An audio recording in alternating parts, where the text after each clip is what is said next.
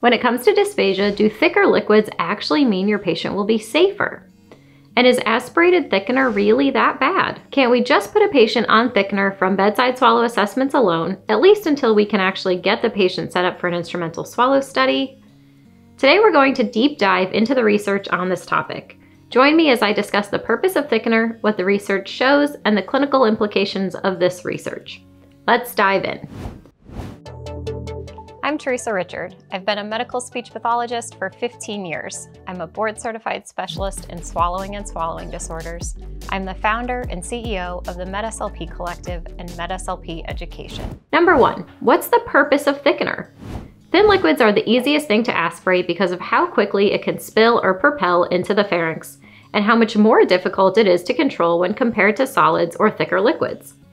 How many times have you accidentally inhaled some water or had part of a drink go down the wrong way, and you start suddenly coughing your head off? Even folks who don't have dysphagia aspirate on thin liquids from time to time, or even their own saliva. So the idea of thickened liquids is that these liquids are easier to control and move more slowly, thus reducing risk of aspiration. If you toss water onto a wall, then toss some nectar or honey-thick liquids onto a wall, you can clearly see the differences in speed as the liquids drip down the wall. Early research from 1990 looked at the effects of bolus viscosity, or thickness, on quantitative features of the oral and pharyngeal phases of swallowing. This study by Dantas and colleagues specifically found that thickened liquids primarily delayed oral and pharyngeal bolus transit, increased the duration of pharyngeal peristaltic waves, and prolonged UES opening. This was all observed under concurrent videofluoroscopic and manometric studies on 10 individuals who participated in the study.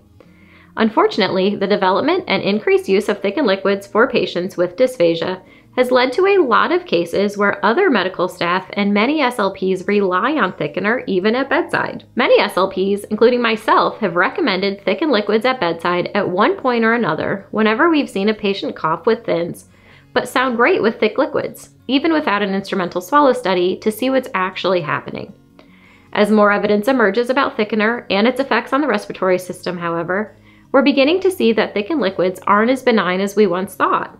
We're now starting to learn that thickeners should not be prescribed without an instrumental swallow assessment first. I can personally admit that I've thickened liquids at bedside before. I don't mean to bring up this hot button topic to make you or anyone feel inferior. This is just part of that uncomfortable process of growth.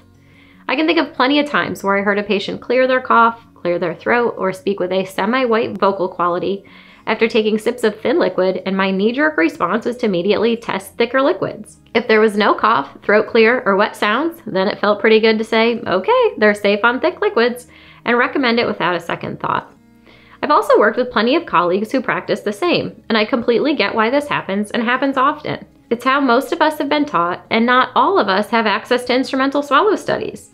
That's why I'm going to talk about the research behind aspiration of thickener and pulmonary implications next, both so we can see what the evidence shows and potentially give you something to bring to your administrators if they push back on instrumental swallow studies often. Number 2, let's see what the research says. Let's keep talking about my own personal example of hearing a patient cough with thin liquids, but not thick, and recommending thickened liquids on that observation alone. Does a cough always mean aspiration? Nope. And on the flip side, an absence cough does not mean the absence of aspiration. This was actually studied in 2018 by Miles and colleagues, where they looked at how patients responded to aspirating different consistencies. Miles and colleagues found that patients may be more likely to silently aspirate thickened liquids than thin liquids. Wait, what? Hang on, let me repeat that. Patients might be more likely to silently aspirate thickened liquids than thin liquids. The study also observed patients who aspirated thickened liquids, but did not aspirate thin liquids. To quote this article, this has important implications for clinical practice and debunks the idea that thick fluids are universally safer than thin fluids. How could this be? Why would a patient cough with thins when aspirated, but not cough when they aspirate thickened liquids? This question is tough to answer, and not all researchers agree on the mechanism behind this. According to Miles and colleagues, one possibility is that fast-moving thin liquids could penetrate deeper and trigger a subglottic cough response. Also, the volume of aspirated material could also impact cough response. So if a larger volume of thin liquid is aspirated, which could be more likely with thin liquids, then this could lead to a greater stimulation and higher likelihood of coughing. So to recap, Just because a patient coughs with thin liquids and does not cough with thickened liquids does not mean that they are not aspirating. This is incredibly important knowledge to have when advocating for instrumental swallow studies. Now let's see what the research says about the pulmonary effects of aspirated thickener. There were several animal-based research publications that point to harmful and potentially fatal changes in the lungs as a result of aspirated thickened liquids. Studies have found that aspiration of cornstarch thickener led to significantly increased alveolar hemorrhaging as compared to water and xanthan gum aspirators. Xanthan gum aspiration led to increased pulmonary interstitial congestion, pulmonary edema, and significantly increased heterophilic inflammation as compared to water and cornstarch aspiration. Along with inducing pulmonary inflammation, Araie and colleagues found that aspiration of thickened liquids can prolong the duration of lung injury in mice. Obviously, we can't recreate these exact conditions with humans, but we can still apply this knowledge to our clinical practice. Want another research article that looks at thickened liquids and aspiration pneumonia? Okay. O'Keefe reported in 2018 article that thickened liquids have no sound evidence behind the idea that it reduces the risk of pneumonia in patients with dysphagia. Patients are actually more likely to reduce their fluid intake when they are recommended thickened liquids. It makes sense. Thickened liquids aren't really desirable to drink or even all that thirst quenching. Have you ever tried thickened liquids? The reduced fluid intake increases their risk of dehydration along with increased risk of UTI, electrolyte imbalance, constipation, fecal impaction, cognitive impairment, functional decline, and even death. I'll be posting other videos just like this one that you won't want to miss, so make sure to hit that like and subscribe button and turn on the notification bell. Do you have any specific questions about aspiration and thickened liquids? Leave a comment below and tell me about it. We'll be sure to get your questions answered as soon as possible. Make sure to stick around till the end to claim a freebie or two. Number 3. Now let's move into clinical implications and evidence. What can SLPs actually do with this information? So let's recap what we know from research. Thank you, Miles and colleagues, from their 2018 paper. We know that just because a patient coughs with thins and doesn't cough with thickened liquids, it does not mean they're not aspirating thickened liquids. We know that the risk of silent aspiration is actually higher with thickened liquids than it is with thin liquids.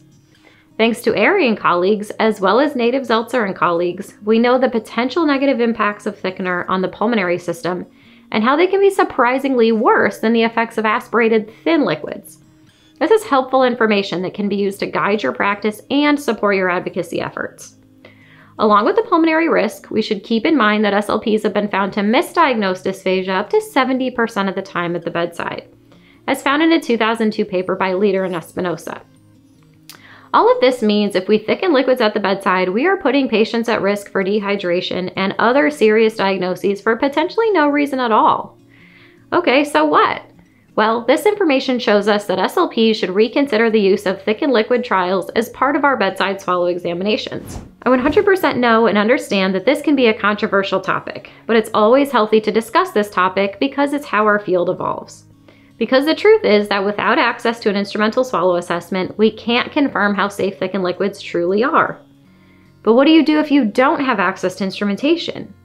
Fortunately, there are times when we are unable to complete an instrumental quickly or determine if one is indicated, maybe pending goals of care or candidacy. This is where it is essential to understand the risks and benefits of each potential choice. This is where it's important to start advocating. Take time to create in-services, cite this literature in your documentation, strike up discussions with nurses, doctors, dietitians, anyone who will listen. If you can't access an instrumental swallow study, you can at least consider the list of predictors of aspiration as Langmore and colleagues pointed out. The predictors of aspiration pneumonia in order of highest risk include suctioning needs, COPD, CHF, feeding tube, bedridden, high case mix index, delirium, weight loss, dysphagia, and UTI. Remember, those are predictors of aspiration, but we also have the pillars of aspiration pneumonia as outlined by Dr. Ashford, which shows that the presence of aspiration, a compromised immune system, and poor oral health all contribute to the development of aspiration pneumonia. Combine all of this information, we can determine the risks associated with each potential option. I have another video you can watch to dig even deeper on how to advocate for video fluoroscopy or fees, titled How to Advocate for Instrumentals, if this is a relevant topic for you right now. I'm going to share a couple of scenarios regarding aspiration pneumonia development and thickened liquids. So many of us have found ourselves asking, why do some patients get aspiration pneumonia and others don't? Let's look at these two scenarios. Patient 1 is a 75-year-old male who is deconditioned, bedbound with a diagnosis of COPD. He has a weak cough function. He has several cavities and decaying teeth. Patient 2 is a 75-year-old male who has a history of tonsillar cancer and radiation 20 years ago. He is edentulous and completes oral care 3 times a day. He is independently ambulatory and otherwise in good health. He has had a history of aspiration pneumonia around 6 years ago when he had the surgery and was in the hospital. Who's more likely to develop aspiration pneumonia? Patient number 1 is more likely to get aspiration pneumonia given his risk factors as outlined by Langmore, including deconditioning, bedbound, weak cough, and poor oral care. Let's give you another scenario. What would you do in this situation? Your patient is a 67-year-old female who had an acute right hemisphere stroke. You are working on a Saturday at the hospital and are unable to access a video fluoroscopy until Monday. Your patient has left cranial nerve 7 and 12 impairments and also mild dysphonia with a possible cranial nerve 10 impairment. She demonstrates overt signs and symptoms of aspiration with all thin liquids trials and throat clearing with mildly thick liquids and with puree. So possibly signs and symptoms of aspiration. This patient also failed the 3-ounce water challenge. She is currently in the ICU, bedbound, and dependent for all care. What are her risks for aspiration pneumonia or other complications related to dysphagia? You recommend a video fluoroscopy but can't do it until Monday. What do you do in the meantime? In a case like this, I might consider recommending NPO with short-term alternate means of nutrition through a Doboff tube if possible, given this patient's high risk for aspiration pneumonia. Even though the patient coughed with thin liquids and there was only one throat clear with thickened liquids and puree, I know that this doesn't mean the patient is safer with these consistencies. For that reason, I won't recommend thickened liquids at bedside. Consider that this patient has quite a few factors that increase her risk of aspiration pneumonia. She's critically ill, bedbound, dependent for care, and presumably has dysphagia. You can encourage ice chips and/or small single sips of water after oral care with the nurse to reduce further swallow atrophy and improve oral comfort or hydration.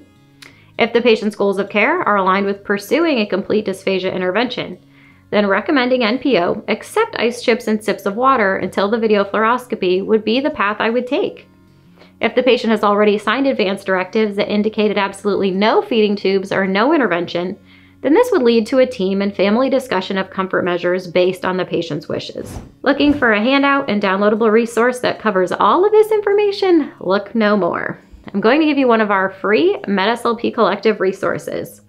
This resource is titled Thickening Without Instrumentation, an Evidence-Based Practice Review.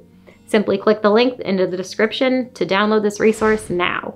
And if you'd like even more education and judgment-free support on this hot topic, you can always join our community of over 6,000 medical SLPs and over 30 mentors inside the MedSLP Collective. Go to www.medslpcollective.com to learn more now.